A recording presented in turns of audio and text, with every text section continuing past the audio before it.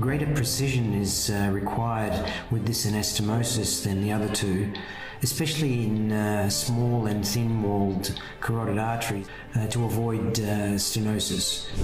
That was an outstanding presentation and congratulations for your result, George. I wanted to pre-cannulate the right renal artery to make sure that I could access it during the case, but I struggled with various catheters. Finally got access, but unfortunately I was in the hepatic artery which originated from the SMA.